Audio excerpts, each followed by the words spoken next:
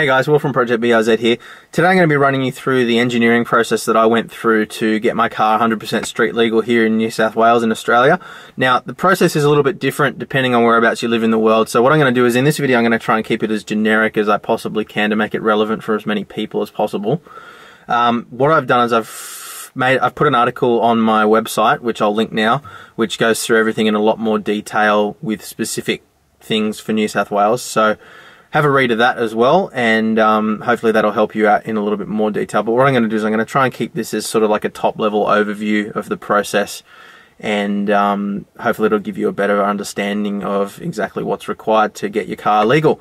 Now, from the very start, what I'll say is this: it's not an easy process. It really pays to really know what you're doing right from the start with this whole thing.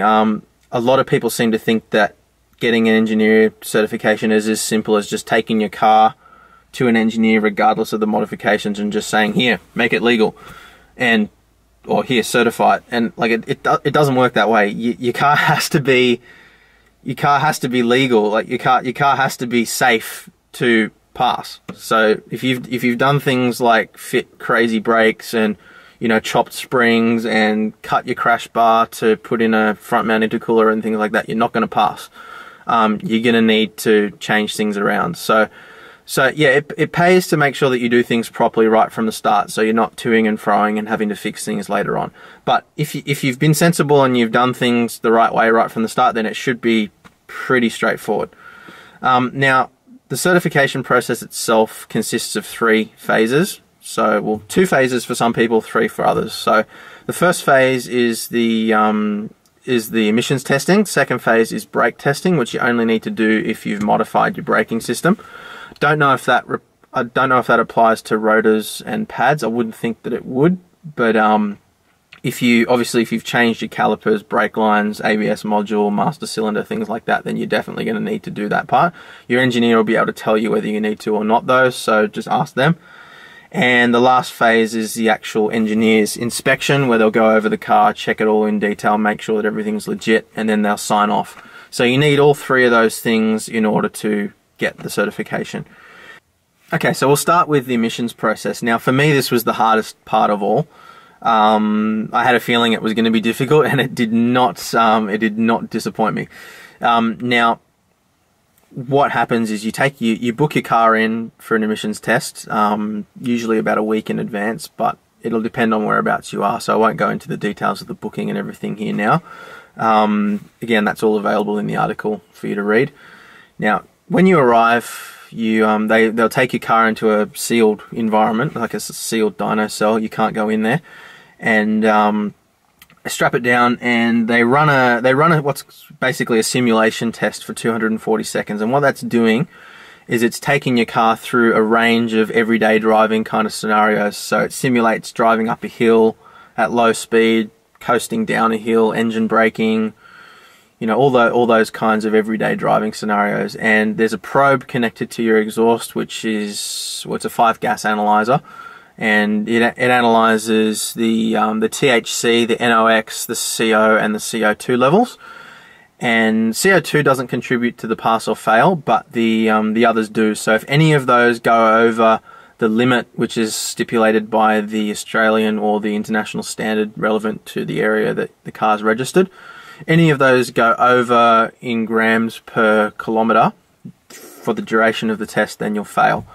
So it's not about, well, it's not as simple as saying, oh, your engine's running too rich between 3,000 and 5,000 RPM. It's not that simple. It's a very, very, very fine art to tuning for emissions. And so I highly recommend that you speak to your tuner in detail right from the start, and make sure that they understand that you're going to want to pass emissions with the car, and they should be able to tune to suit that. Having said that, you may still fail a couple of times. It's not easy, and there are a lot of environmental variables from day to day as well. But familiarize yourself with the test procedure, which I've linked in the article, and make sure that your tuner is familiar with that process as well, and that should help you out a lot. That's all I'll talk about with the emissions side of things. So they'll give you a printout of the either fail or pass, and at least in my experience, the emissions guys were really friendly. They were happy to sort of explain to me as best they could, you know, why it had passed or failed, but they can't give you an exact fix. So, you know, there's going to be some trial and error in that. So just be prepared to have to retune a couple of times and spend a bit of money putting the car back on the dyno each time. But yeah, if your tuner understands what you're trying to achieve with the car, then it should be pretty straightforward. Now, one of the things I will quickly just touch on with emissions as well is that they're not the police, so they're not going to throw a red sticker on your car and, you know, make you catch a taxi home if you fail.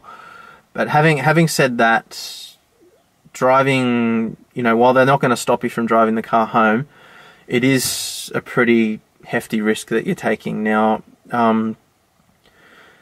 it's not only if you get pulled over by the police in an unroadworthy car, you're going to get a big fine. There's also insurance implications as well. So, for example, if you're in an accident in a car that's not technically legal, then your insurance company could refuse the claim, and that could not only mean that you end up paying for whatever repairs, but you could also end up paying for the other person's repairs or even medical bills and property damage. So it is a pretty big risk. For me, I was more than happy to spend a bit of money to make sure that everything was 100% legal. So yeah, just consider all of the things there that are factors. Don't just think, oh well, if I don't get pulled over, it's not a problem. But yeah, you can drive away from the emissions test. They're not going to book you on the spot or anything like that. So yeah, don't be too concerned about that. In my case, I did drive the car. I just drove it straight back to the tuner to retune and then back again. So yeah, I took the risk, but yeah, it's up to you. Now, the next part of the test is the brake tests, if it's relevant for you, if you've modified the brakes. Now, that's as simple as just putting an accelerometer module in the car, which any approved mechanic should have. It's exactly the same as the test you do for a routine rego check. So they chuck the accelerometer in the car, they drive around the block, they slam on the brakes, and they check that the braking force is adequate and that there's no locking in any corner and the car's not sliding or doing anything crazy. So they'll give you the little printed out slip to give you the result or a pass or fail, and then you take that to your engineer as well. So that's the easy part of the test. You know, I would hope that nobody's driving around in a car that's going to fail that test. So you should be sweet with that. The last part is the engineer's inspection. Now, there's a whole bunch of rules around what's legal and what isn't. As I said earlier on in the video, you know, it's not as simple as just taking your car there and saying, here, certify it. You know, it will need to have certain things in order to pass. The most basic things are you can't have removed any airbags, you can't have modified the crash dynamics of the car at all. So if you've cut your crash beam to fit an intercooler or something like that, you're probably going to have problems. Door hinges are another one. There's a whole bunch of stuff. Again, I've gone through a list in the article which you can read that gives you, you know, the most basic stuff. And again, check with your engineer before you go to make sure that that everything that you've done is not going to be a problem.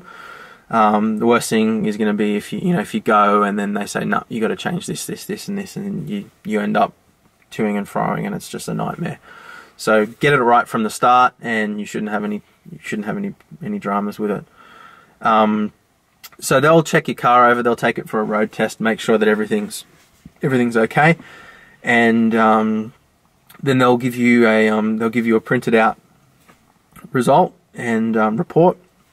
They'll also lodge that report with the relevant authorities online as well. So in my case, it was the Roads and Maritime Services, so they lodge that report number with them.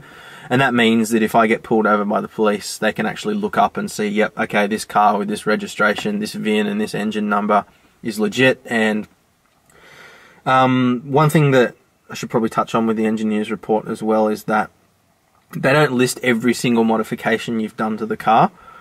They list the things that need to be certified. So things like tyres not being too stretched over the rims, wheels not being too wide or beyond the specification of the car, suspension is at the legal ride height, things like that. Now, a lot of people told me that coilovers and adjustable ride height suspension can't be engineered. That's not true. It can. I have the proof. My car passed and I'm running coilovers. What's important is that the car is not below the legal ride height for your area, which in my area is 100 millimeters. So the lowest point of the car can't be lower than 100 millimeters off the ground. Now, when you look at the engineer's report, it actually says, you know, car was received as is at the time of testing and passed at that time. So there's nothing to stop the cops from saying, well, no, clearly you've changed this since. So you can't just go and get your engineering report and then drop your car to an illegal height and go, well, sorry, officer, it's legal. It isn't. You know, they'll still get out their little trundle wheel and they'll still check.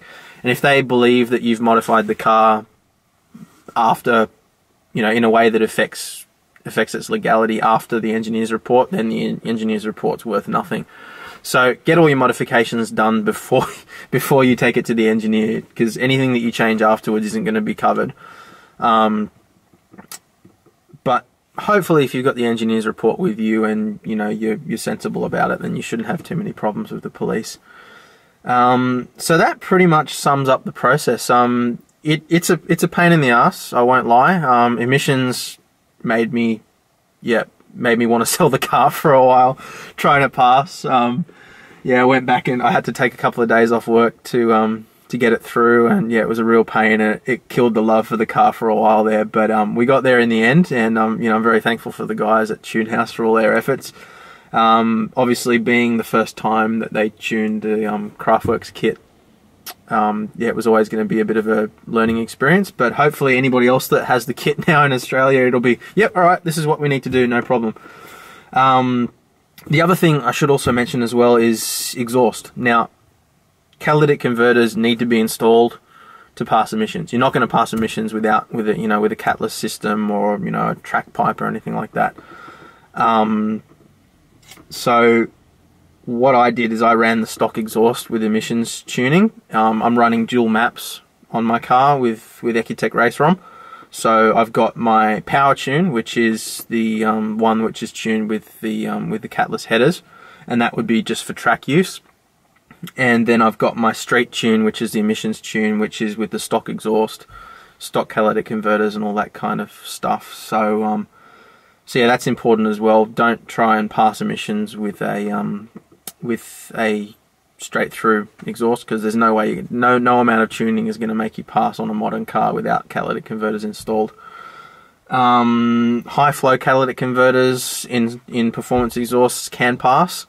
Don't have any experience with it personally though, so I can't really tell you. But your tuner should be able to give you a good idea of whether or not they think that your car will be able to pass with the exhaust that's on it. Okay, so the last thing to mention about the whole engineering process, which is a question that I've been asked a lot, is what about noise levels? Now, the IM240 emissions test doesn't account for noise at all, so it's no problem, but your engineer does need to test for noise levels as part of their report, is my understanding anyway. So if the car's crazy loud, you're not going to pass. So again, make sure that you're sensible with your exhaust modifications. Now, you're not removing emissions equipment, so technically you could go and change your exhaust after you've got the engineer's report. But again, if you get pulled over by a policeman and they say no, too loud, you're going to have to go to the EPA, and you know, if you've changed something, you're not going to pass. So it pays to do everything above board and, you know, right the first time. So that pretty much summarizes the whole process. Hopefully you've found this video useful. And yeah, again, check the article that I've put up on my website, which goes into it in a little bit more detail. Like the channel, like the video, subscribe to the channel if you found this useful, and I will see you again soon. Thanks a lot for watching. Bye.